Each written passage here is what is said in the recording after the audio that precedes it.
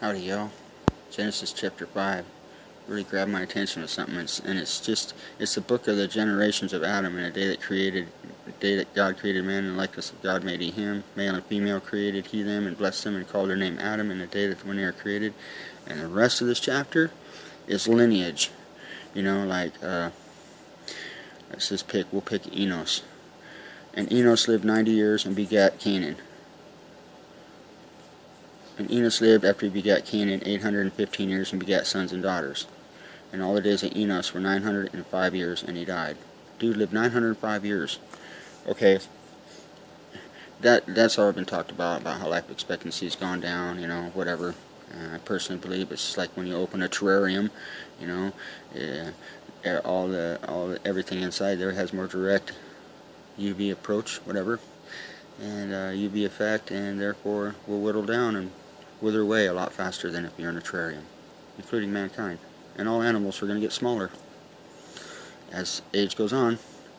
Anyways, and Enos lived 90 years and begat Canaan. See, they're listing first kids first, and then how long they lived, and that they had more sons and daughters.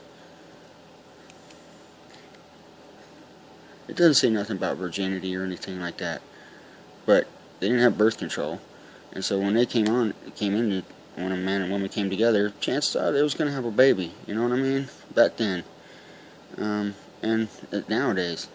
But check it out, 90 years before they had one.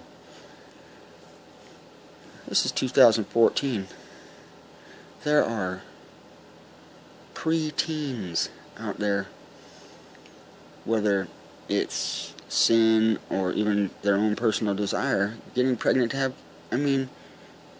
preteen and teenagers and everything now, and like, so what's our lineage gonna look like? And I'll just use me, you know, and Kevin begat yada yada, and I was in my 20s. And so that's crazy. Just the difference in time, and that was even short compared to like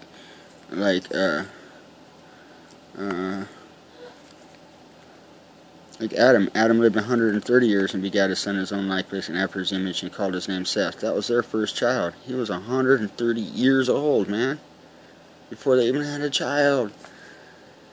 Talk about no sexual tension.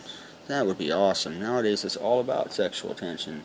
Advertising, everything. There's just so much to come upon a person to not wait 90 years, let alone 20 years, let alone 15 years to get into the game. And getting into the game means we're going to have children somehow, some way, you know.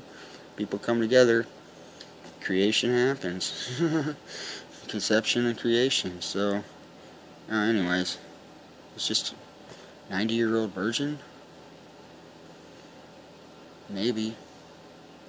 Comparatively nowadays, it's just baffling. But there it is, written history. Alright. Peace of the Lord be with you. Thank you for stopping by. Peace.